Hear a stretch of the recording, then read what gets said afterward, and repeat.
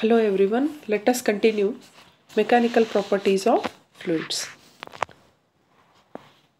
Surface tension is the property of the liquid due to which the free surface of the liquid acts like a stretched membrane which tries to contract and occupy minimum surface area. Surface tension can be defined in another way also, that is, surface tension is the surface energy per unit area of free surface. Or you can define it like this: it is the tangential force per unit length acting normally on either side of an imaginary line drawn on the liquid surface. Let us see some more points about surface tension. So surface tension can be written as it is force divided by length. It is a vector quantity since it has direction. Its SI unit is Newton per meter. It decreases with increase in temperature and vanishes at critical temperature where the surface vanishes due to the transformation of liquid to vapor. Means when we heat the liquid, what happens? When temperature increases, surface tension decreases. At the point where the liquid is converted into gaseous state, that is vapor, that time surface tension vanishes. Impurities such as soap decreases the surface tension of the liquids. This is because of less adhesive force between soap and liquid molecules. So when we add soap to water, surface tension decreases. Impurities such as salt and sugar increases the surface tension of the liquids. This is because of more adhesive force between impurities and liquid molecules. Means when soap is added to water, surface tension decreases. But when we add salt, sugar, then surface tension of the liquid increases. The dust particles or lubricant material particles on the liquid surface decreases the surface tension of the liquids.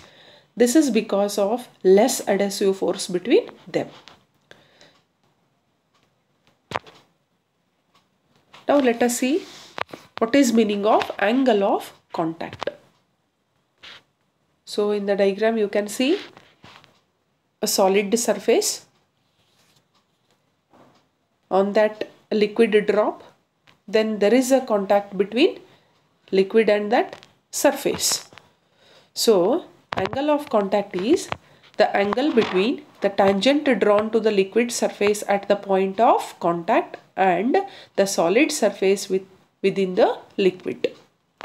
So point of contact between the liquid surface and the solid surface within the liquid is known as angle of contact. The angle of contact is less than 90 degree, that is acute, for concave meniscus. The liquids having acute angle wets the surfaces which are in contact. So the liquid which wets the surface, if we see the angle of contact for such liquid, it will be less than 90 degree. Here you can take one example here, water on glass. So water wets the glass surface. The angle of contact between ordinary glass and ordinary water is acute. It is about 8 degree. The angle of contact is greater than 90 degree but less than 180 degree, that is obtuse, for convex meniscus. The liquid having obtuse angle doesn't wet the surfaces. For example, you can take example of mercury on glass. So if you observe, the angle is obtuse here. This angle is obtuse. The angle of contact between mercury and any surface is obtuse. It is about 135 degree. So the angle of contact can have any value between 0 degree and 180 degree. The angle of contact between smooth glass surface and pure water, if you take, it is 0. Now let us see very interesting one, that is about capillary tube. What is this capillary tube? You can observe here, it is a glass tube having fine bore of uniform diameter. Here you can observe this is glass envelope, and inside you can see a small fine bore here, means it is a hole like, and it has a uniform diameter. This is called capillary tube. What is capillarity then? Capillarity is nothing but, if we take a capillary tube and if it is dipped in a liquid, in some liquid there is a rise of the level of the liquid, and when we dip the capillary tube in some liquid, there is a decrease in the level. So what is capillarity? The rise or fall of the liquid from its free surface in the capillary tube dipped partially in a liquid is called capillarity or capillarity action. The rise or fall of the liquid from its free surface in the capillary tube dipped partially in a liquid is called capillarity. When a capillary tube is dipped in a liquid, and if that liquid wets the surface, the liquid level rises. But in case of liquids which does not wet the surface, the liquid level depressed, means it decreases below the free surface. You can observe it here in the first diagram, means here in this figure, here water is filled. In that, if we dip the capillary tube and it is dipped partially, you can see slowly the water level is increased. So this is increase in the level. In the second figure you can observe mercury. So it is not means it doesn't wet the surface. If it is partially, capillary tube is partially dipped in mercury, you observe the level here.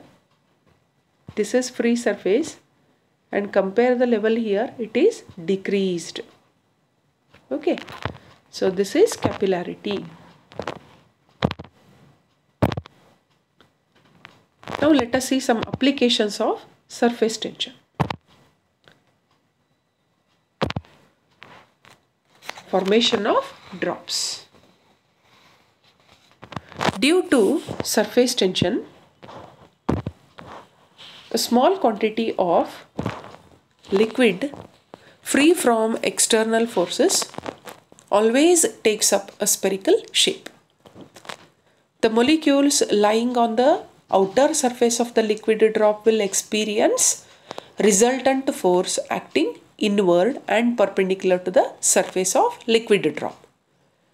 Therefore, the pressure inside the drop is greater than pressure outside.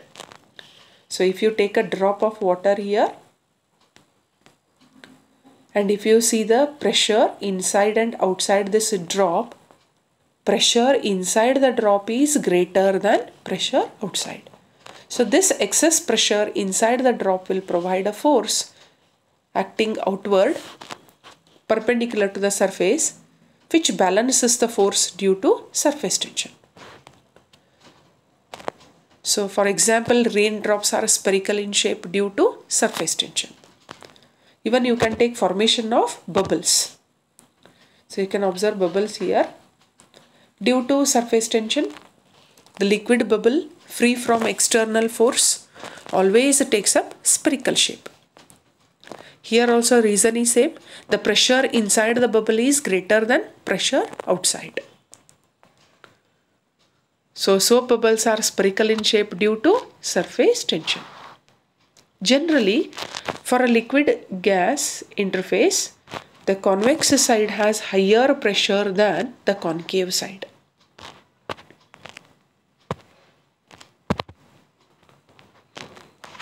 So as we have learnt what is capillarity, capillarity is nothing but it is rise or fall of the liquid from its free surface in the capillary tube dipped partially in a liquid is called capillarity or capillarity action, and it is due to surface tension.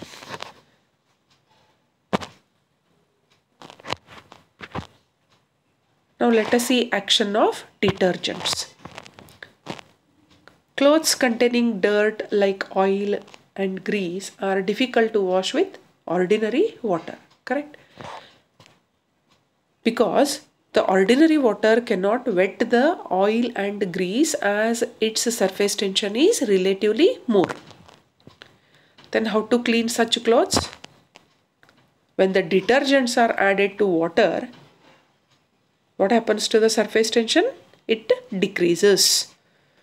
When dirty clothes are dipped in soap water, it wets the oil and grease.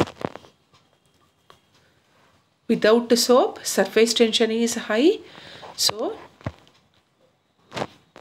the ordinary water cannot wet the oil and grease. But when soap is added or detergent is added, then what happens? Surface tension decreases. In such water, if dirty clothes are dipped, it wets the oil and grease. If now water is rushed through the clothes, it pulls out the dirt from them. Thus detergents are used to clean dirty clothes.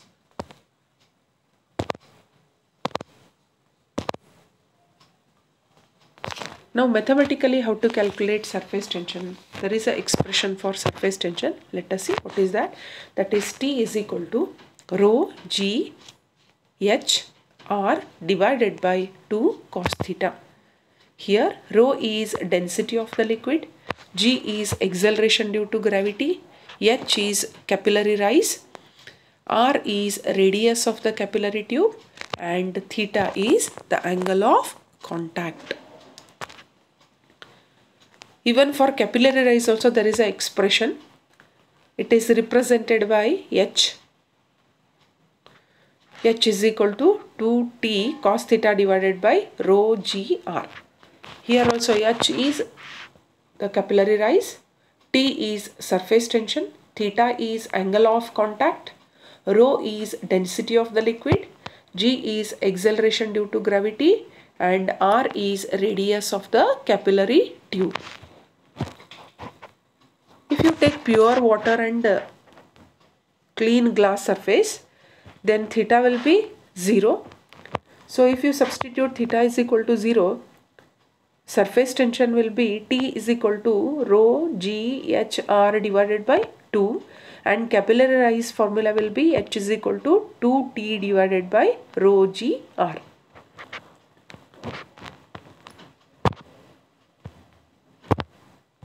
Now let us take some practical applications of capillarity. Very interesting one. Okay, you can observe here the tip of the nib of a pen. Why it is split? It is split to provide capillary action for rise of ink. So when you start writing, ink should come out, no? So the tip of the nib of a pen is split to provide capillary action for rise of ink. Similarly, if you take example of blotting paper, it absorbs the ink, correct?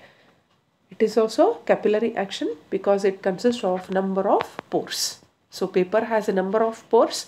Because of that, it absorbs the ink. It is nothing but it is capillary action. Similarly, one best example is water reaches every branch of the plant by capillary action, the roots, and every branch of the plant.